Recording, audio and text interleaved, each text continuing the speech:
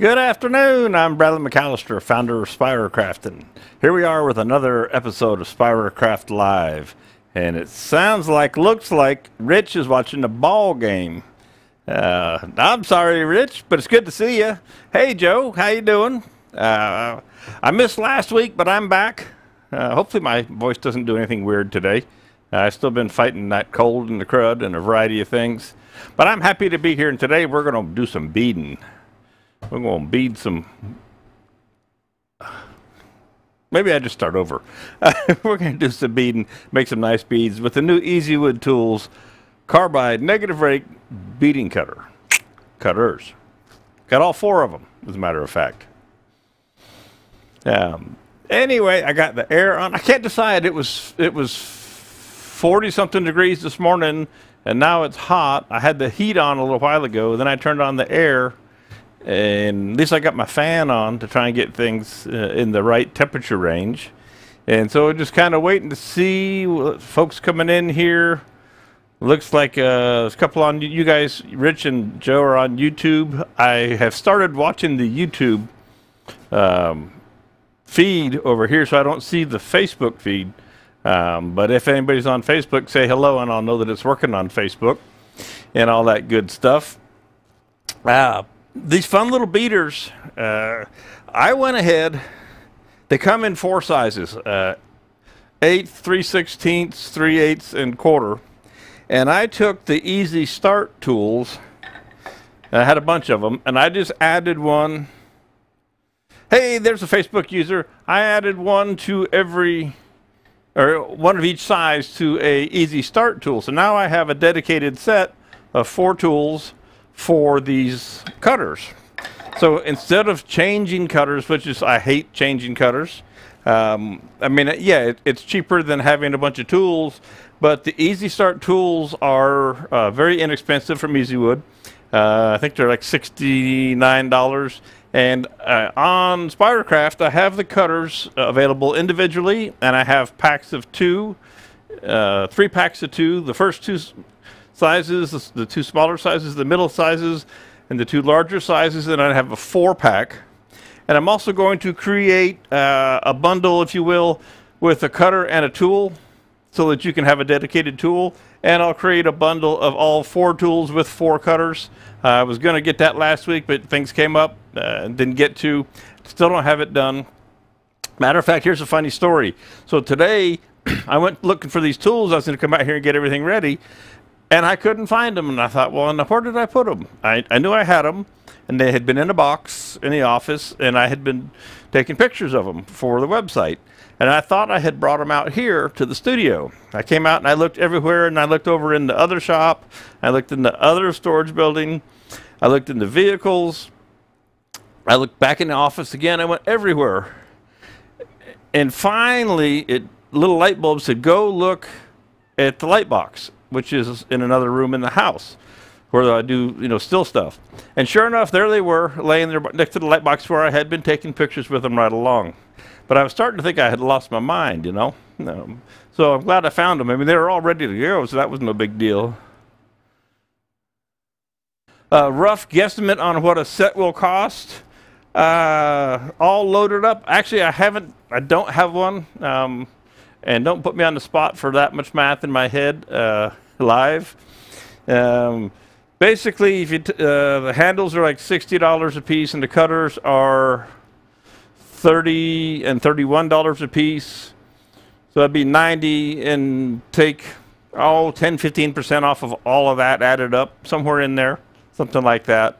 Maybe like 10% off per tool for a single tool with a cutter, and probably 15% off for the whole bundle of 4 handles with 4 cutters.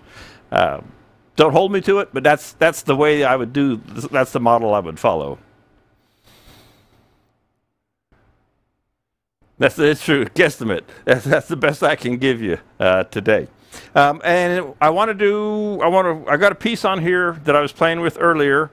That's wood, and I went out to another warehouse. I got stuff scattered all over this place, and it was rummaging through boxes of pieces, and I brought back a crate of stuff, and I've got some wood and I've got some resin, so I want to play with both of them today. And this first one that's on here now is actually left over from well, when I did the brown natural dye episode. And if you may remember, we filled a knot hole with epoxy gel resin. And so this is the piece that I was doing that with. And that's why when you look here, you see that this end grain's all torn out because I didn't clean it up before anything else today. But I just wanted to work on putting beads on here. And I made a little short video today. And this is the piece I used. Did the top here, and I did this front face and played with some beads. And I think we'll use this to start with, again, just for the basic, making the shape and talking about it. And I want to take that blob of resin off of there too and see what that looks like. So we'll do that. We'll clean that up. I think that'll be our first little project, just to kind of show the cutters. And I've got, like I say, I've got a variety of things around here that I want to throw on the lathe, and a couple of chunks of resin. They are negative rake. I have not used them on resin yet, but I can't imagine why they wouldn't work. That should all fit right in there. So I got an old crazy piece of resin here, and I got another one here that's all kind of out of whack. So who knows what we'll get to there. And then I've got stuff down in my box. And I found this one. This is probably green. No, it's actually, the green's not coming through the key. This guy is kind of an interesting candidate. Come here. Come here. And I know it's up close there right now, but because I'm zoomed way and it's out of focus, it's already got this ledge on it, if you will, this profile. And I was thinking I would just bead that. I can't get it down far enough. There we go. To get it in focus. So this could have a bead rolled over on it. I was never sure what I was going to do with this guy, so I grabbed it as well to play with. So I got all kinds of different goodies in here, and we'll just have some fun with these beading tools. As always, if there's questions, holler away. So I think the first thing I need to do is I'm going to go ahead and take the beads off of this that I put on it earlier today, so we can make them all over again. And I want you to know, even though it's almost getting dirty again, I went and finally washed my jacket, you know. And I started to do something, and I was like, no, I'll start the show with my jacket dirty if I do anything. I hadn't washed it in forever. So let's go ahead and get rid of these beads off the top and the face, and then we'll play with that. Maybe we'll clean this resin off. I kind of want to see what that knot looks like. And then we'll get on with the beading. And, of course, any questions, fire away in the chat column there. So let's jump into the overhead. That'd be the first place to start. And I've got a little small round tool post on here today. Don't really need a whole lot of anything.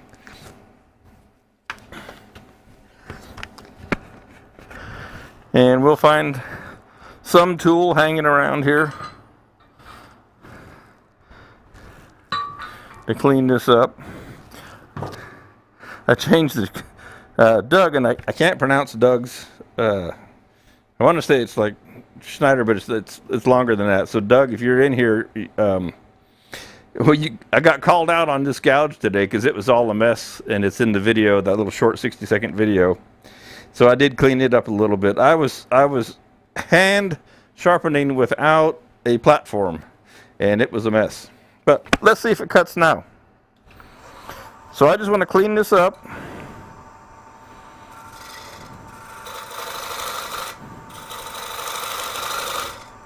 Get rid of the beads that I had made.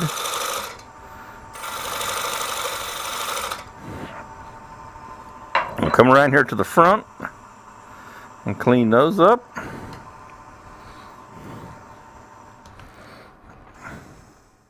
Or cut them off, quite honestly. Just take them off of there.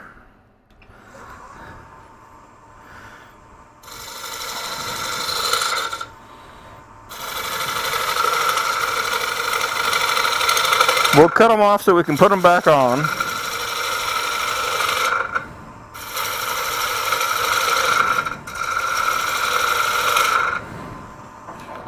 And I want to cut that resin off, so I'm going to switch to a Carbide negative rake cutter for a minute. Back over here in the overhead.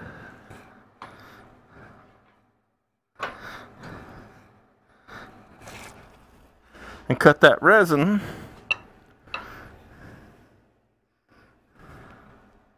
That tool almost looked bent. I can't imagine that I would have bent a tool. How, you ever can you imagine me bending a tool?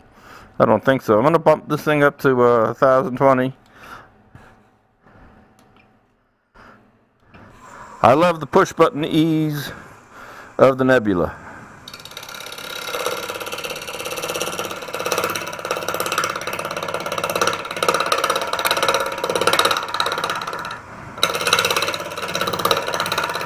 This is mostly for my curiosity.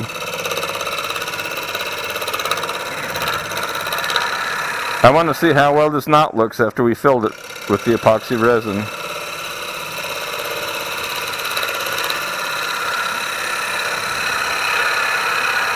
And we could bead this whole thing if we were so inclined. I think this is a piece of sycamore.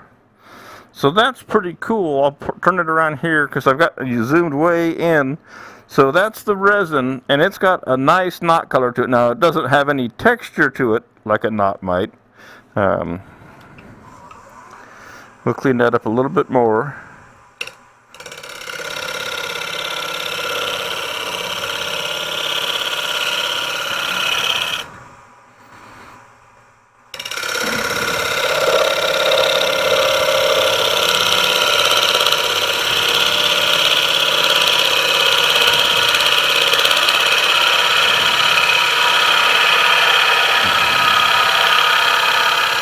You know what might be interesting to do here for fun would be to bead down through here, through the resin and through the wood and all that. I think I'm going to flatten this back out some more as well.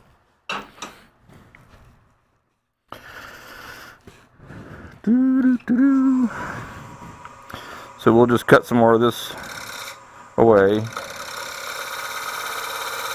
Give us a little more surface area to work with.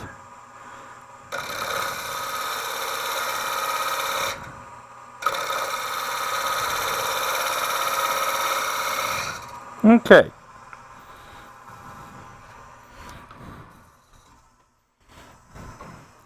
Clean the front face back up real quick.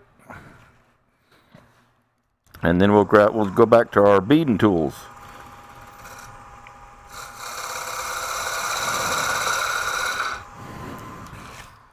Okay, keep that one handy. We're still in the overhead. So let's bead this big flat space first with the largest one, which is the 1/4 inch.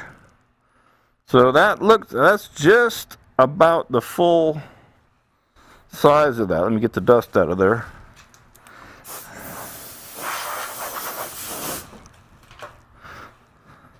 So that's almost a perfect 1/4 inch section to be beaded. All right, and I'm going to turn this back down to about 750. I'm up at 1020. I think I'll go back to 750 for the beading.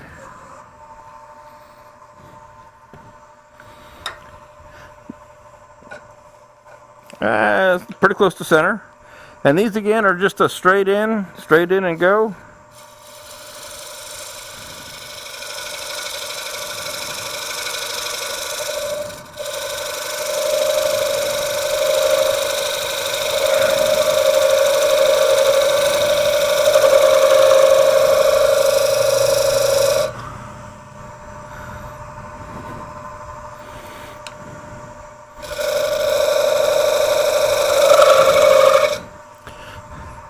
And so on the top there,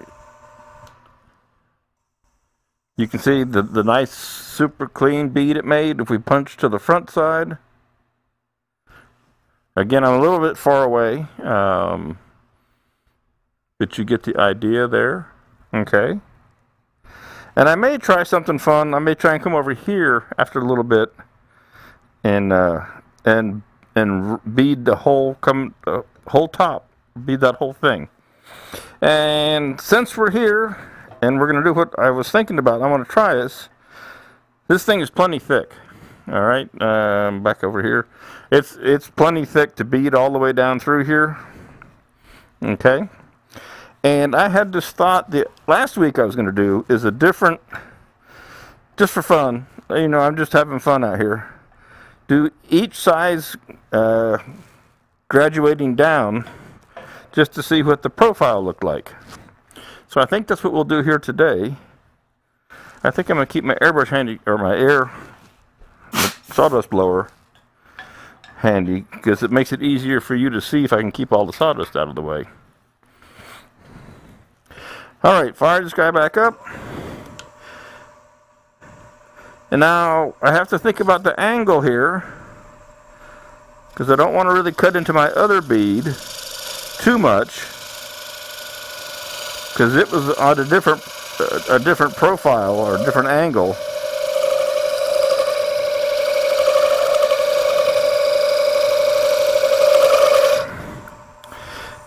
And once we reach where we've cut a full round, then we're good. So you start to see why I like this idea of having, in this case especially, cutters on a dedicated tool.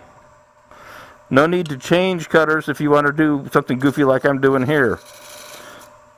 So the first one was a 1/4, and it's really hard to read on here. Well, the first one actually was the 3/8, and then the 1/4, and this is the 3/16.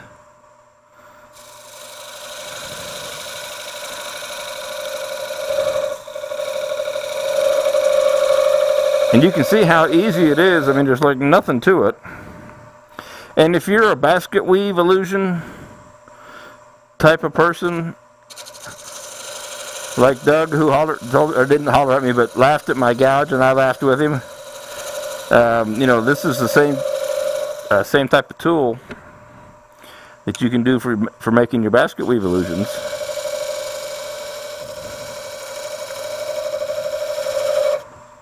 And so what I'm going to do just for fun is I'm going to take and go back up the size range now. Like I said, I just like to have fun out here.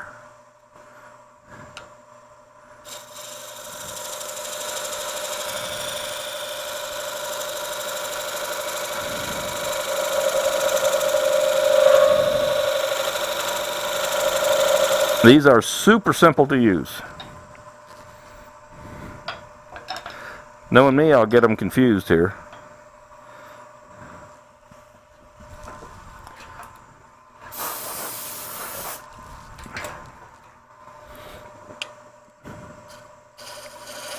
So I just line the right tang up, if you will, with the last hole.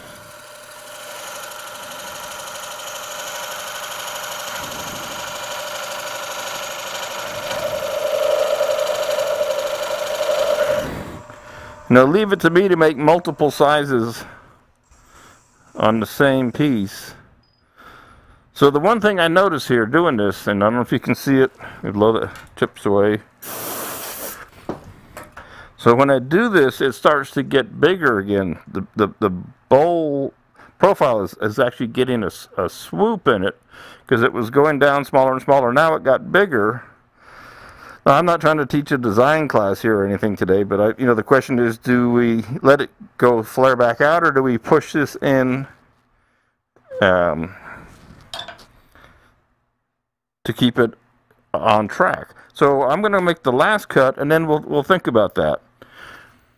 Rich says, any mistakes can be blamed in Michael since he's not here today. That's true. I wonder where Michael is. I hope he's doing all right. He probably decided he'd wait and see if I actually was going to show up today. And again, these are just sitting flat on the tool rest.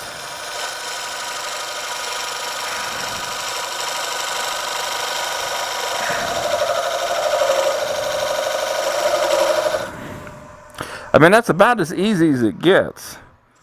You know, the only other beading tool I have is a D-Way with no handle on it. It also, speaking of my question about the resin, it goes right through the resin just fine. Excuse my cough. And I never felt a difference as far as the cutter cutting the resin or the wood going by. Didn't really notice any kind of difference. So we went down the scale. And I didn't double up the smallest one, and then we started back up the scale, and there's a little shadow there is all. And so theoretically I could either keep going or keep changing. I think I'm going to go back down to scale and see how close. I'm going to go as close to the jaws as I can get. Like I said, I'm just having fun here today.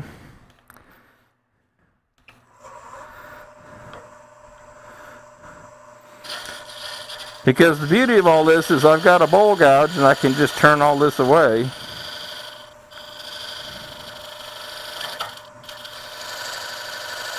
Now if I'm lucky, if I'm living right, I'll end up right down at the bottom and have used up all the wood. So I got a little bit to the left too much there, and I had a little line, but that'll cut away there. Okay, and then down to the smallest one. I recommend, I don't have change here. I don't have an overhead light in here or anything. I've got a little shadow coming from over here. It is a little hard to see this really small cutter, so if you're going to use these a lot, would put your light in place, whatever flex light you want to use to get yourself some more light.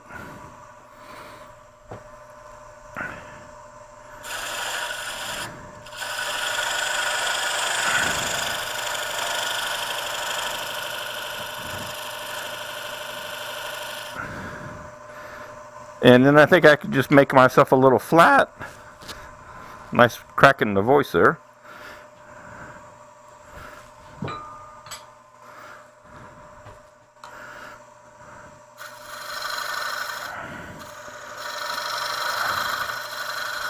Just to finish that off. Coming right into all the way into the bottom of that groove. That last bead. Do whatever.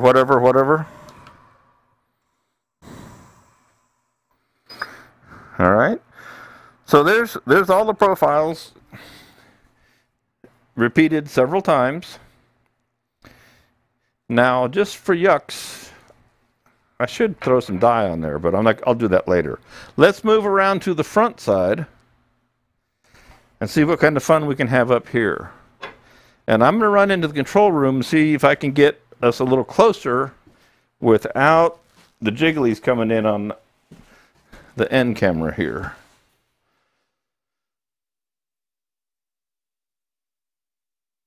And let's see what we can do.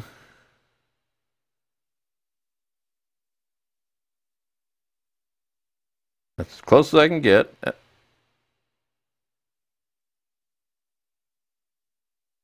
Okay, all right.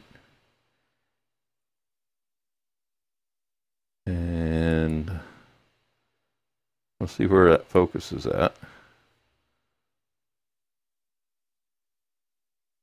It's probably focused on the tool rest there, but I think that's okay.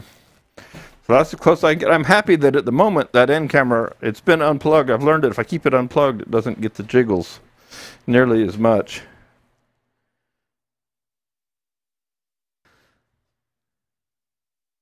Think you could make captive ring with these?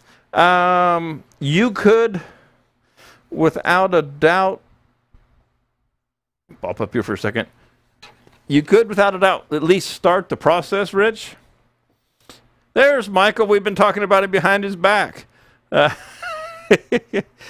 Michael, it was Bridget's birthday. I was just the chauffeur, and well, actually, she picked the restaurant, but I was the chauffeur, and we had a wonderful time last night down in Savannah. Yeah, we're still gonna blame him. So, Michael, Rich, I wasn't talking about you, Michael, but Rich was talking all about you while you were gone. So, to answer your question, Rich, could you make a complete captive ring with it? I don't think so, not in any reasonable fashion, but you could start the process, because I don't think you'd ever get the tool all the way around, if you know what I'm saying. Jeff, it's your wife's birthday today. We've got birthdays going on all over the place. All right, so let's see what we want to do with this guy. We'll figure something out here. I'll pop you back over into the end camera now that we've got that. So we've got, and I was talking about rolling that bead all the way around, wasn't I?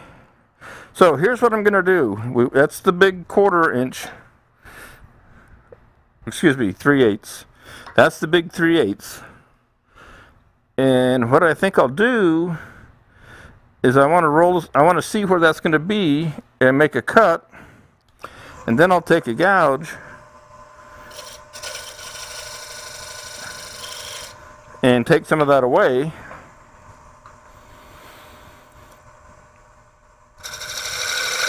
I haven't tried this particular maneuver before, but as you guys know, that's nothing new for me.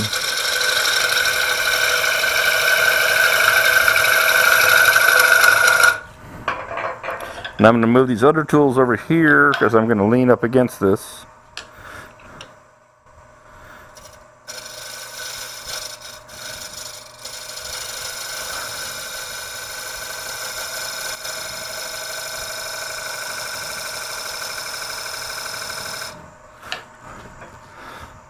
So you can see how, it shows me where I need to get rid of the material.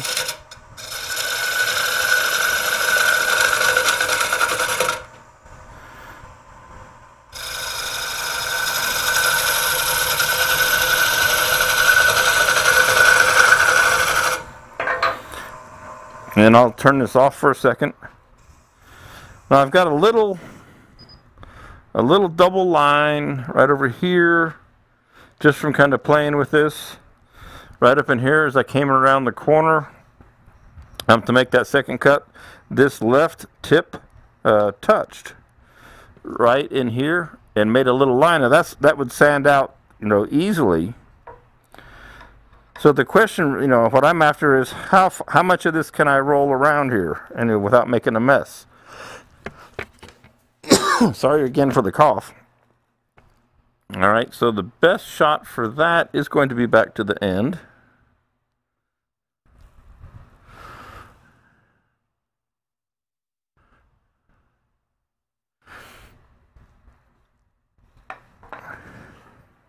Again, I'm just using a little teeny, and I'm using a round tool rest that I cleaned up real nice. So, I'm sure I'll find the place where these will catch.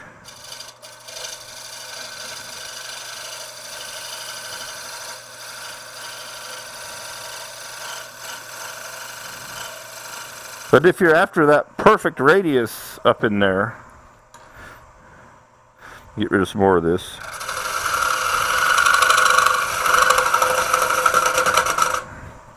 So I just go into the line.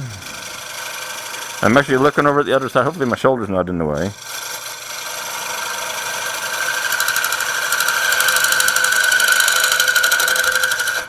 Okay, so we were able to roll a bead, if you will, for lack of a better term, with the carbide cutter all the way around this guy. Pop into the overhead. From back here and all the way around to the inside. So that's pretty cool. That's straight in, and we've gone to that far. It looks like I'd just ballpark it at 45 degrees. And then you could go ahead and go on down and hollow out take out the center of your bowl. So pretty cool, pretty easy to do. Like I said, you do see, just a byproduct of the action, a little bit of a tip when the tip touched, but that would easily sand off of there, So pretty versatile in what you can do with them. All right, so let me see here. I'm going to pop back up top here. That's about all I can mess with that guy in its world. There's not much more to bead to it on it. So let's come up with another little something here. I don't have the one thing, I have a big platter over here, but I'm certain it's not flat enough to be like it was going to be one of a large basket weave. This is from a while back, and it's all whacked out. It's super thin. It's super thin. But that would be, if that was flat, that would be a good project. Let's see about this crazy piece of resin right here. This should go in these jaws. Should, being the operative word. This is one that's been around for a long time. Might need a little cleaning up, but I think that'll do the trick.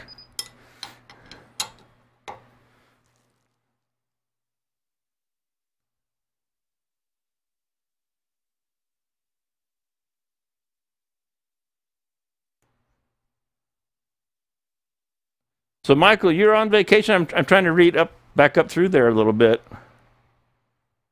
Just boarded the ferry, headed for Port Angeles. Well, good for you. I'm glad you're getting a break. You'll be all rested up for another trip come AAW time in the first weekend in June. Working on the arrangements for that here just last week. All right, this is a crazy hybrid piece that it's hybrid, but the wood is not stabilized.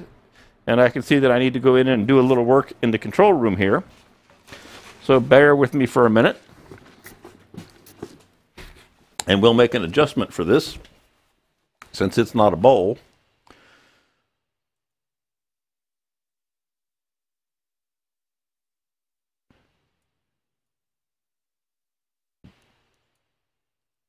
Oh, come on, do it. You can do it, you can do it.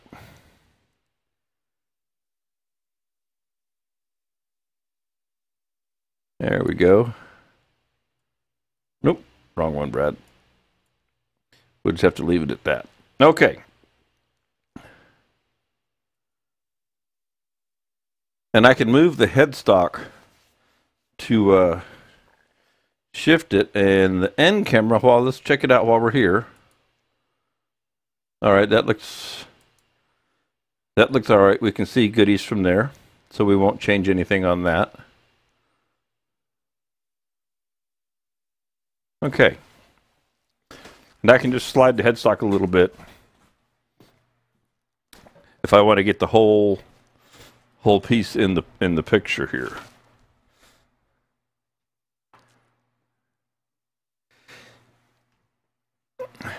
Yeah, Michael, it should be fun. And that way we can abuse Rich in person. And since he can't leave, because he has like a boss, he has to be responsible. We can really poke at him. Jeff, we're talking about AAW symposium, the AAW's annual symposium in the first weekend in June in Louisville, Kentucky. And this is the first one. I don't know if you guys, Michael and Rich, have noticed that there's no hotel connected to the venue. You have to get one down the road a little bit. Maybe not too far, but you can't just walk. You don't have the convenience this time. The first time ever I've seen this, you don't have the convenience of just like walking in the crossover bridge and jumping in there.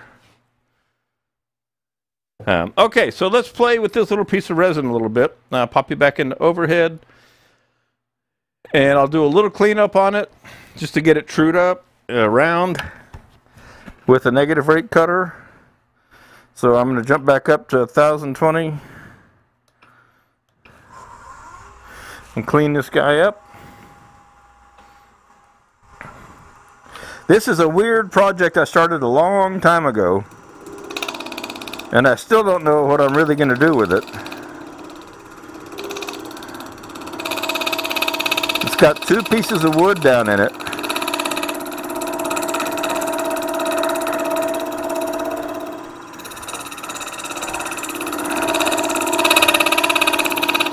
Probably not going to do anything up in here anyway. I think I'm just going to concentrate down in this lower end. You get a round cutter here. Do I have a round negative? Yes.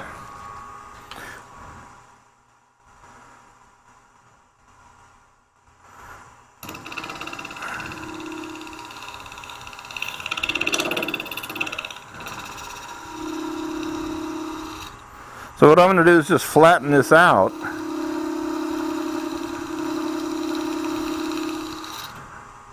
So that we can then cut a bead in the resin. And this section is out here. This is pure resin. Well, there's wood right there. So we will get a mixture. This is a really cool piece of resin. I can't wait to finish it out one day. I'm going to pop you in the end here just real quick. This is a piece of wood, and this is a resin blank that had, this is a wood blank that had a hole in it that I filled with resin. So there's resin and then wood in that part, and then this is all wood on this side. And this is when we were working, Chromacraft was working on getting the water clear. And this is this was a test sample of water clear, but it wasn't right yet, and it cracked. So I'd never done a lot with this, and it obviously wasn't water clear. All right, let me make someday easy wood tools, especially if you're listening, anybody from the home office or the Texas office, make a square, true square negative rake cutter.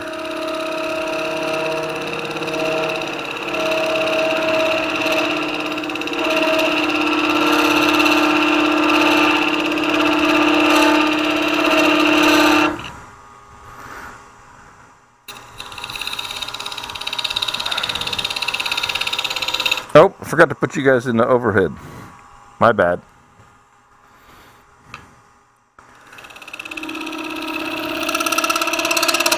Okay. Enough of that for the moment.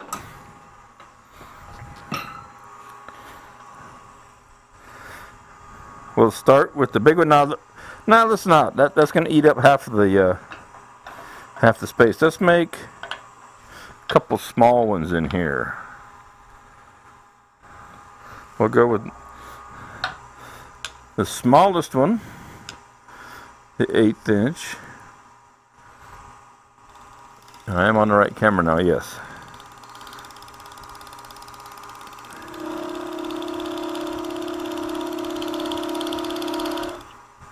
Well, that was about easy.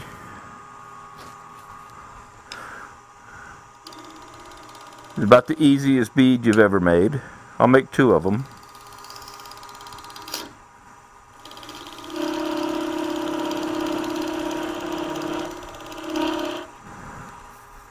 Joe, where's my brush? So you can see that little line right there. I was a little too far to the left.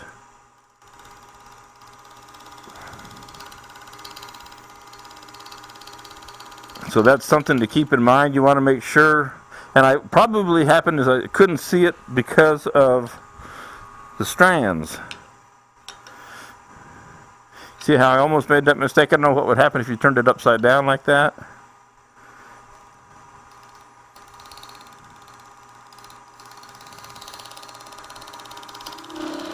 So the big difference between wood and resin is that the resin leaves all the strands flopping in the breeze, and it hides the tip of the tool. So that's something to keep in mind.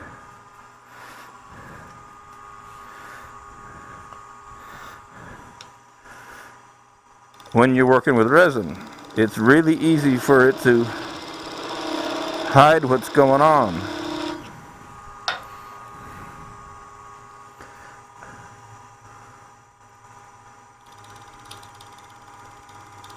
See if we can't clean that up.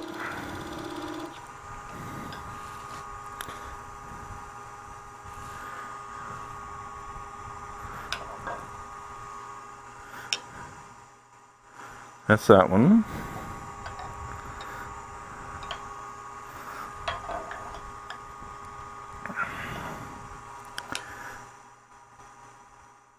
must have made 2 of those. I did.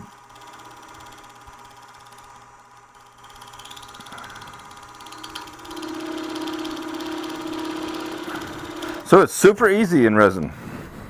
Like I say, the only thing I'm noticing is that when all the strings are hanging around the tool, it's hard to see your cut line. Okay? So that cuts super clean. It cuts through the wood really nice and clean. Again, I don't know what this wood was. I'm certain it's not stabilized, he says. But he's not sure. It's been a long time.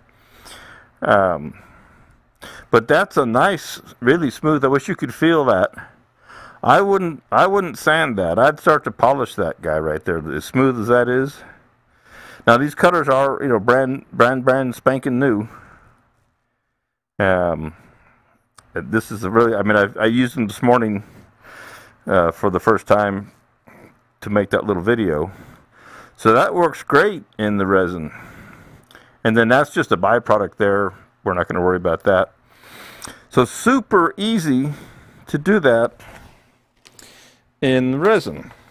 Okay, so let's pop up here and we'll make another change. That worked easy. That was easier than I thought. Yeah, no muss, no fuss. So any kind of resin project, I'm not going to go up here to the top of this thing because it's all kind of crazy, and I don't want to take too much of this because I don't know what I want to do with it. I kind of want to save it. But it definitely they definitely cut resin really nice and easy and smooth and clean. So if you've got resin projects and you want to add a bead to them, by all means, these Easy Wood tools, negative rake, carbide, beading cutters are a good way to go. I want to throw this little guy in here and bead this little flange. And it looks like the cameras are going to work right where they're at.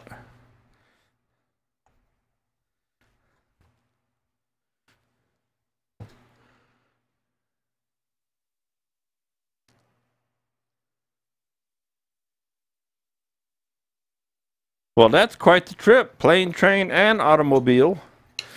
Are you going to work any horse in there? Any horse or donkey, mule, llama, pack burro, anything like that, Michael? Any other forms of transportation?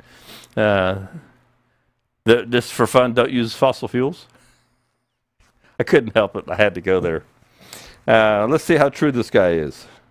I think I'll take her down to 750.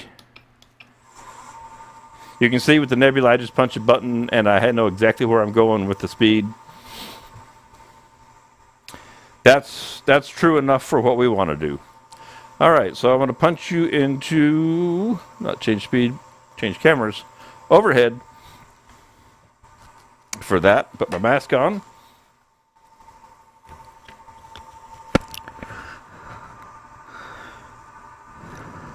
And so what I'm going to do here is kind of size up. I'm going to look at this and see, is that too big? I'm probably right in between.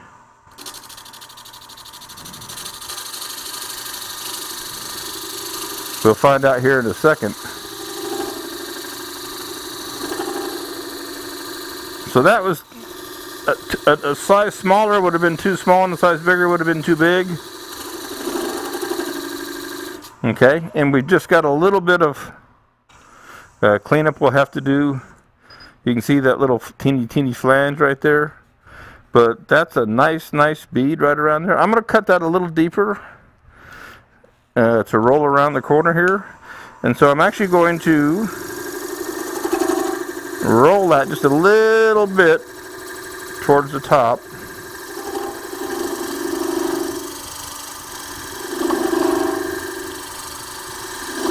Just to finish that profile. And then I'll come around here and do the same thing for the bottom. Now I don't have a left-hand camera in place, but I can see it cutting away the dark wood back in here. And that's like a perfect beaded profile on a flange of a piece. This is what I really wanted to try. So if you're making a piece that has a flange on it like this, that sticks out, and you want to roll it over, That cutter was just about the easiest thing in the world to do that with. And I did actually rotate it just a little bit and put you back in overhead. And you can't quite see that in the overhead, can you? Well, that stinks. You missed all that. Well, I'm going to move that camera so that you can see that. And I'll just kind of do it again. I didn't know that you were missing out on that. So let's fix that.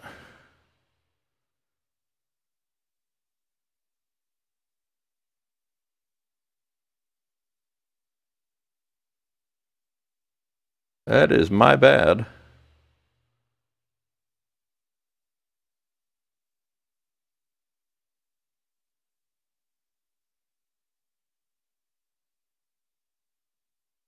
And then I'll blow the dust out of the way. There. I wish I had known that. I didn't pay any attention. I'm slack.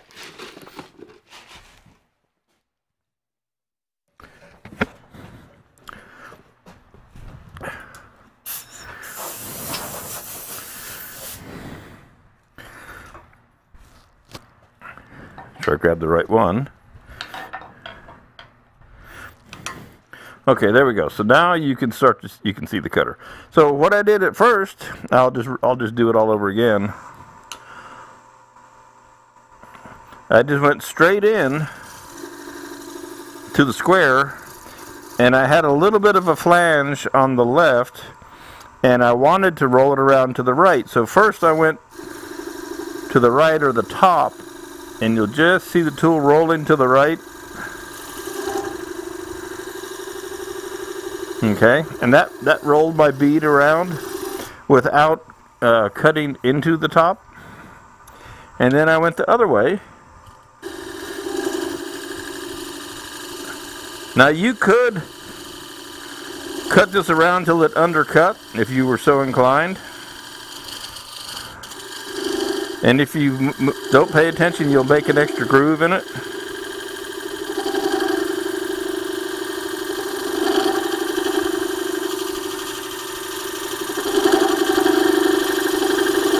So I'm kind of undercutting the bottom here a little bit. This would be rich, this would be your captive ring. So theoretically, you might be able to do that.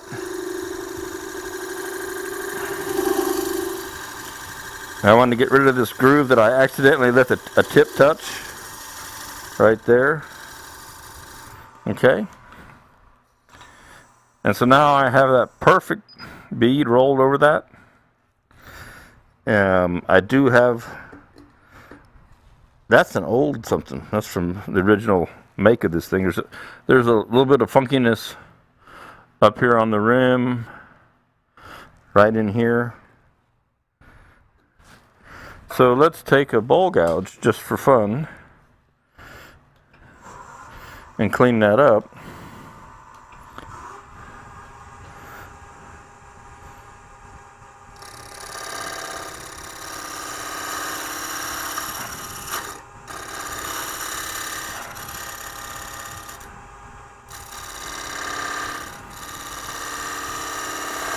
Make that cut, and then I just roll it up to the tip and come up against my color piece, my color area there. Okay. I think this is sycamore. Sure looks like sycamore. And so what I have now, I can get down here where you can see, I've got kind of like a little recess. It rolls all the way around.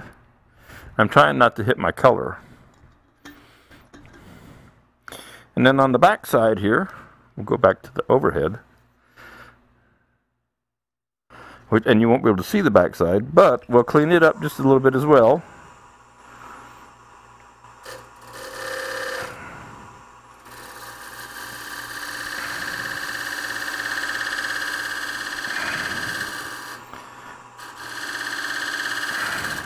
And this is the Carter & Son 3/8 bowl gouge that I'm working with there.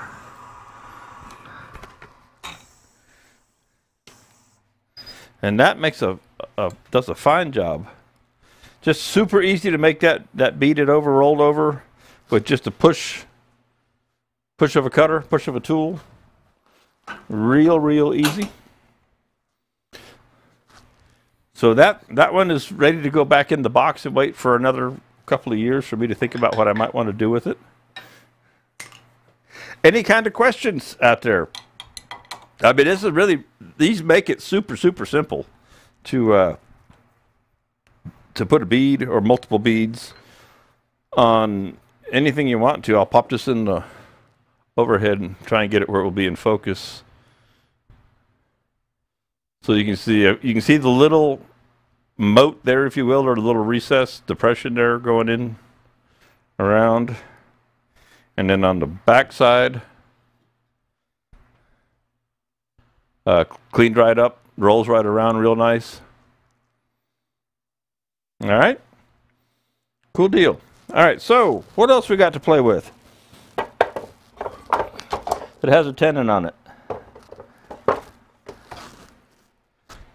This is a piece that is stabilized, hybrid, in color, and I'm zoomed in super tight. So let's pop you on the 5 over the end. That bead that I made on the top, I actually made this with a round cutter to make the recess, and it kind of made a bead by nature.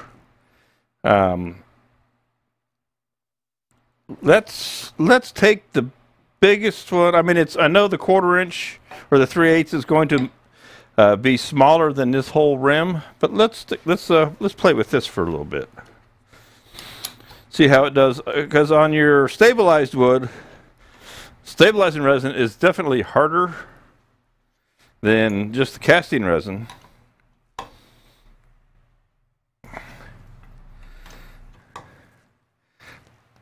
And I don't know if I dyed this thing or if it's, I don't know what I did. I made this years ago now. All right, so you can see the end pretty good. Let's see what the overhead looks like for you. Okay, that's not bad. You can see that as well.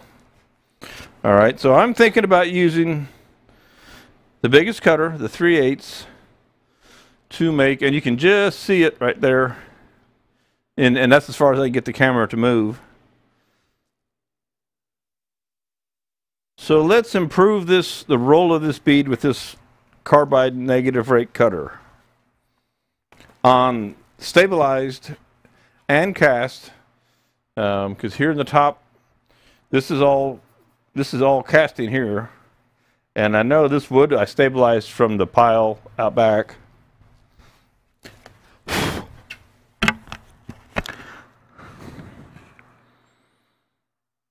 Pop back down to 750, and let's just see what happens here. So I'll leave it in the overhead to start.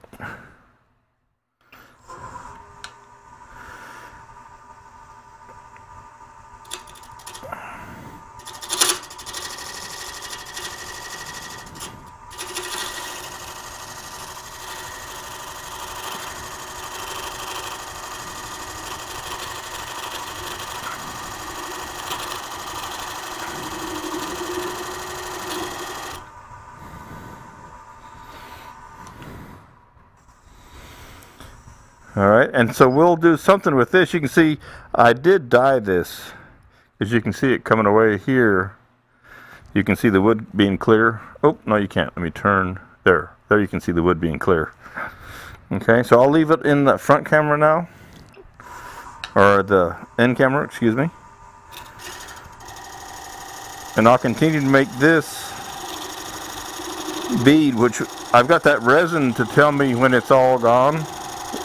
When all the resin is gone, I know I've got my bead.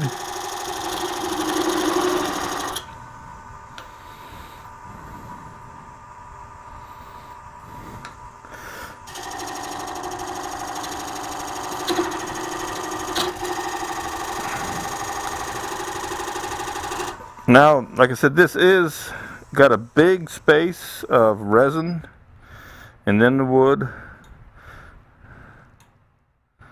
And right there, it's kind of punky, or it's got some air in it. Put you in overhead. I don't know if you noticed the tool kind of grabbed you a little bit right. I think it's right here. It might not be super hard. So So I've got it, and this has been sitting for a while, so you can see that it's cut here, a little teeny stripe right there that's not cutting, and then it's cutting nice and clean. I mean, it's a nice clean cut, and then the stripe comes back again. So this thing actually did move a little bit over time. I'm actually going to turn the speed up to 1,000 with this. See if it doesn't catch quite like it was on that one little spot.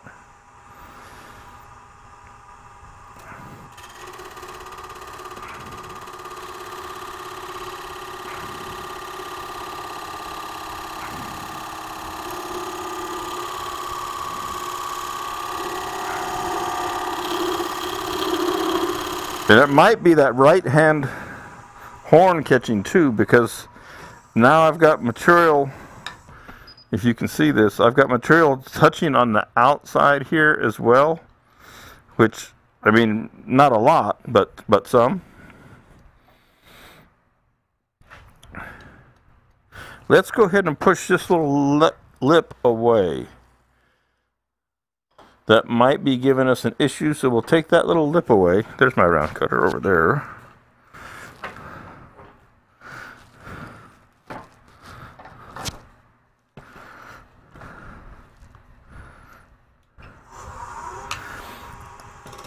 And we're in overhead. Let me pop you here.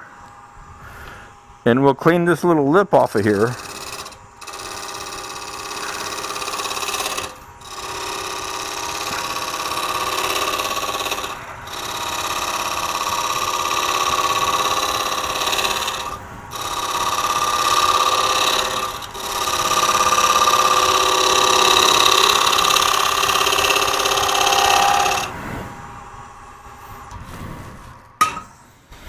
Okay, so that may help with the pushing in of the cutter here. It'll allow it just to cut right into there. You see this corner, because before we had material out here rubbing on the outside as well, so that cutter prong, if you will, was sandwiched. And you saw it, you know, kind of jump there a couple times, and I'm betting that's what was going on.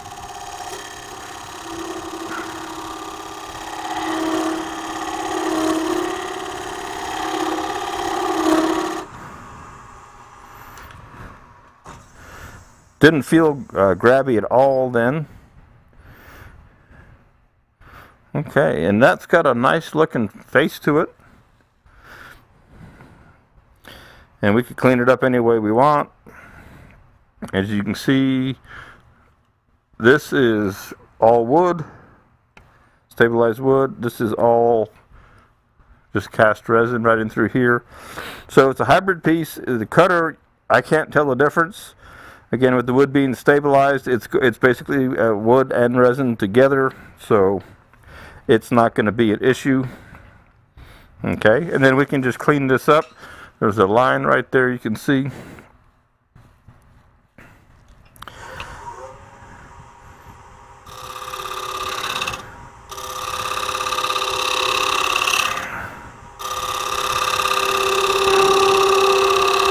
Clean that up any way you want to.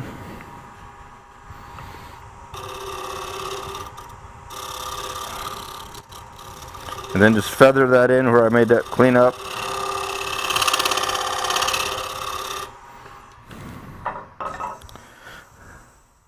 So super easy, that works well.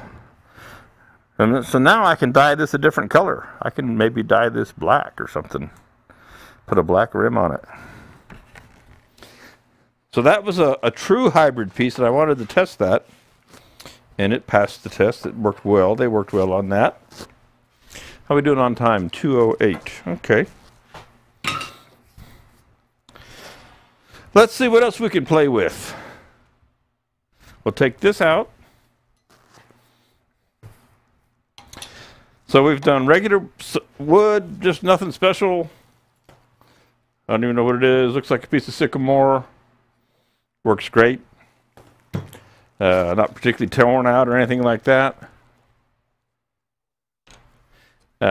Pure hybrid, cast resin, stabilized wood, works great.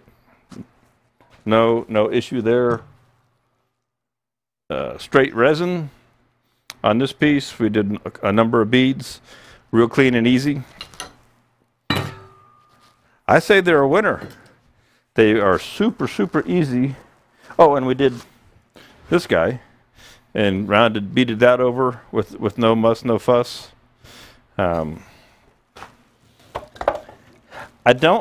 was thinking about a hollow form. I've got a couple in here, but they got cracks in them. How you could add a bead to a hollow form. I was going to show you that. If I got one here, it's got a crack in it. It probably would blow up. I've got another one over there that has a crack in it. Would probably blow up. I've got another one over there that I don't want to put a bead in. So I guess we're kind of done with the beads on, or we don't have a hollow form. This is God knows what. Looks like a punky piece of spalted sycamore. Let's see if we can have a little fun with it. If we can grab it with these jaws. May have to change jaws, may not. I don't know what I was making. Who knows? Some weird shape. And those jaws are not going to grab it. And the others are too small. I wonder what chuck I was using. Probably the Supernova that's over there on something else. But I'm curious to see. This spalted looks like sycamore. Is going to be really soft and punky.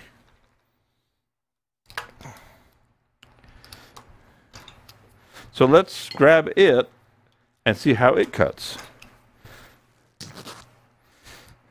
We know they work great on hard pieces. So now the question is, how do I get this jaw out? Maybe somebody needs to clean their chuck. I don't know. I don't know why that would be messy on me. I've never sprayed lacquer around my chuck or anything like that.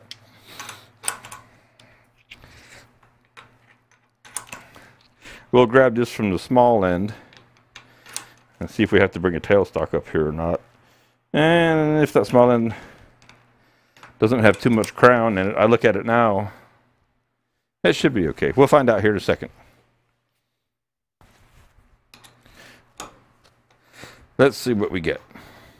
This is not the perfect tenon. It's not even a tenon. It's just a shape on the end here. This may be a disaster waiting to happen.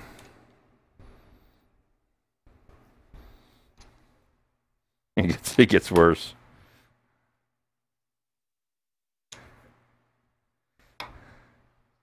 So I'm between jaw sizes on easy wood. That's not good. I guess I could expand it all the way out. And we'll do that and make it work. Yeah, that'll work. There's always a way. You just got to keep playing with it until you get where you want to be. Yeah, I can feel this is really soft because I can feel the wood just crushing in from the jaws. Again, this is just a nothing that I dyed orange. So we'll bead these sharp edges over and see how it does on a really soft piece of wood. And then we may just wrap it up for our early lunch. These things work so well and so quick and easy. I guess that's why they're called easy wood tools, huh?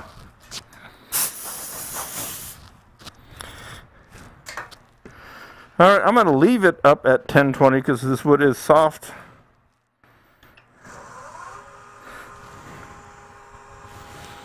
And we'll start out for fun with a really small cutter.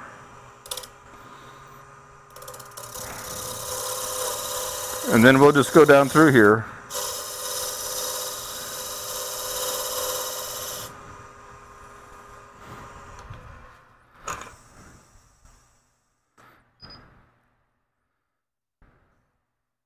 It's a little, the end grain is a little rough, but again, this stuff is like super soft. So I'm impressed that it doesn't come off in chunks.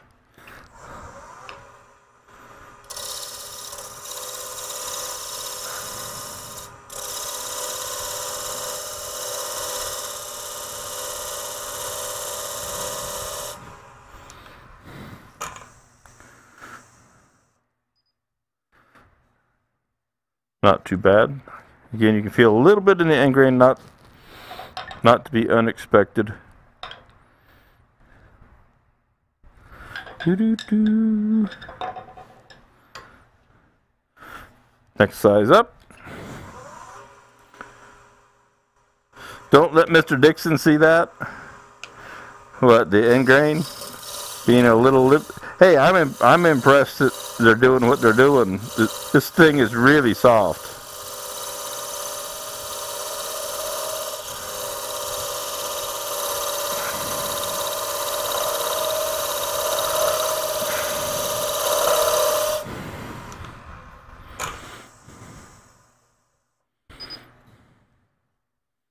Got a big crack in it too. I only turn the finest of woods, as you guys know. And so this is the 3/8, the largest cutter.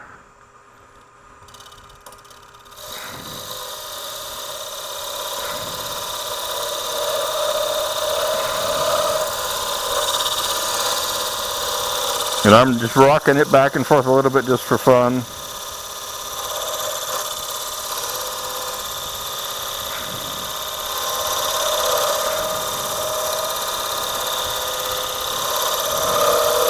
So Rich, when you get your full set, I want to see your captive ring that you've made.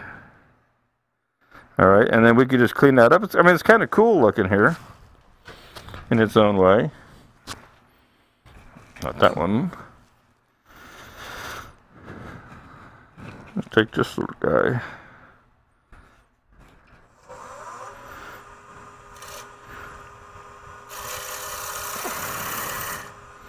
Pop you in the end, you'll see, just clean it up. There's a line right here from the cut with the cutter.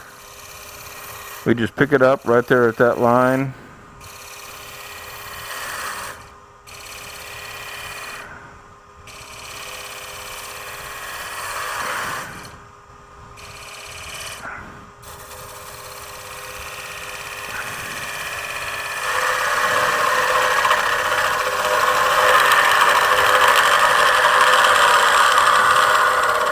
We can go up there and bead that top one too. Again, this stuff is super soft.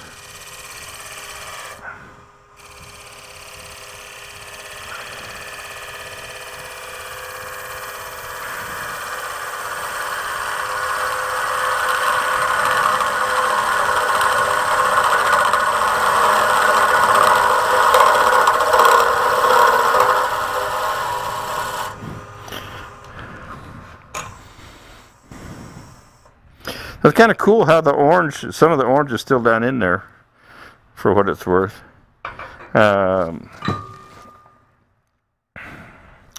Let's bead this little guy right here just for yucks. Well, I guess I should clean that up. While I'm here, we'll pop into the overhead, and you can watch me in this. Not that good. The detailed spindle gouge.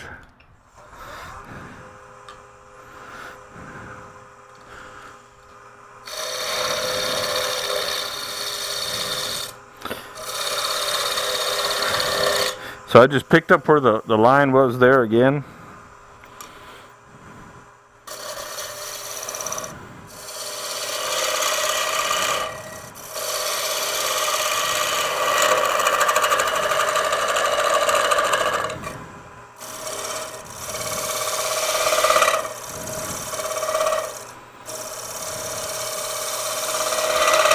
Stuff's like a marshmallow.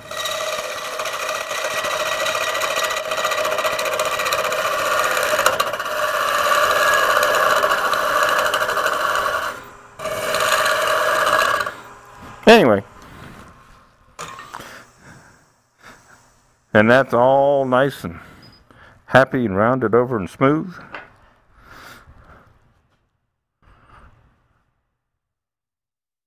Oh, you got a lathe back in your shop after a year and a half. I've been wondering what the deal was there. Stuff been sitting in your office. I realized, Rich, so you don't feel quite so bad.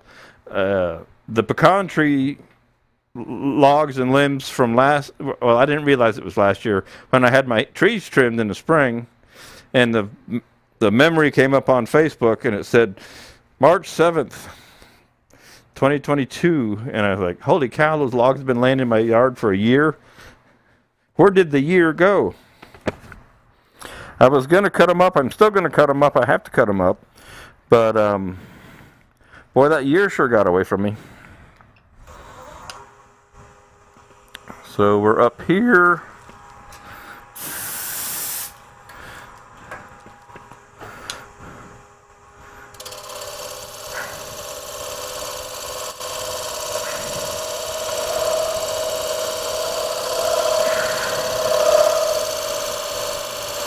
Just a beading full. Don't you touch that, Rich. Having fun here.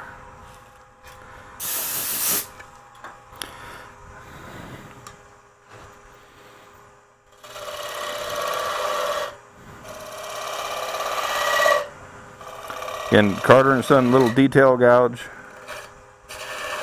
Detail spindle gouge.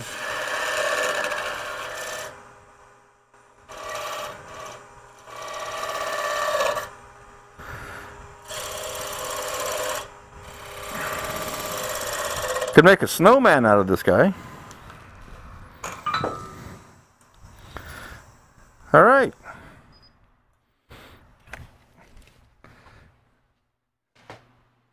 Oop, get back over here.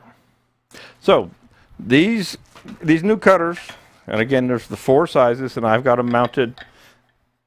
These new. It's such a long name. I was working on them on the website. I was like, hey, this is a long title. Easy Wood Tools Carbide Negative Rake Beading Cutters in 4 sizes, 1/8, 3/16, 1/4, and 3/8. Work great. I mean, super easy. And again, what I did here is I mounted them on the Easy Wood Easy Start tool. They work on anything that takes a CI2. And this seems like a great way to go to me. And I am going to put this bundle into the website, either just as a single tool with a cutter. And so I'll just make it available for all the 4 sizes, and then I'll make it a kit of 4 so that you could be set up just like this. Because you see how easy that was? I didn't change a cutter. I changed sizes a bunch of times. Boom, boom, boom. Super easy. For about the price of a nice dinner, I just was there. You could be into a set of tools like that. So it was pretty cool. Any kind of questions? Because I'll probably wrap this up. My year went to MBA classes and bathroom renovation. That'll do it. So good thing you got a job, Rich, between paying for school and bathroom renovations. Good thing you work for a nice large company that takes care of you. But yeah, these things are great. If you need to bead, and the beauty of like putting them on a dedicated tool, I would lose the cutters. All right, I'm telling you, I would lose the cutters over there in the 13-drawer toolbox. Even if I put them exactly where they're supposed to be, I'd lose them. Shoot, I lost the tools in the house, right? Which isn't saying much for me. But keep them, if you put them on a dedicated tool handle, you know, you're good to go. You don't need a lot of handle because it's not like you're working any big leveraged type of format. So just a nice, small, simple handle is all you really need. Okay, good deal. I hope that you picked up some tips on working with these cutters. Jump in there on the website if you need some. We'll get them in. I went through the first batch. Going to get more. We're going to get more ordered up. They come real quick. But I bought a whole batch of them, a bunch of them. And when the introduction came out, and boom, everything got cleaned out. I mean, I've got a few. I'm not completely out, but I'm close. But I'll be ordering more. So if you're interested, and if you're interested in the package of tools, and you don't see it yet, just give me a day or two. I got a bunch of stuff I got to run off and do tomorrow again. Been kind of a crazy couple of weeks trying to get other things done. But they'll be on the site soon. And I had a great time. I hope you did too out here. See if there's anything else on the column. Looks pretty quiet. Okay, I think we're going to wrap this one up nice and short today, 2:18, so about 1 hour and 20 minutes. And enjoy your weekend. Enjoy your Friday and then your weekend. And I'll be back next week. I'll come up with a good, fun project. Gosh knows what I'll be doing. Hopefully I don't miss anything like I did last week. I couldn't avoid that, and I'm sorry about that. But I will be back next week. We'll have fun. As always, if you've got questions about anything you see that I do, that I use, anything with Spiracraft, you just give me a holler and let me know, and I'll be happy to answer your questions. You're welcome. I can't, so far, I got to fix that monitor. I can't hardly read those lines anymore. You're welcome, gang. Appreciate it. I am going to hit preview 6, program 6, and I'll see you next week.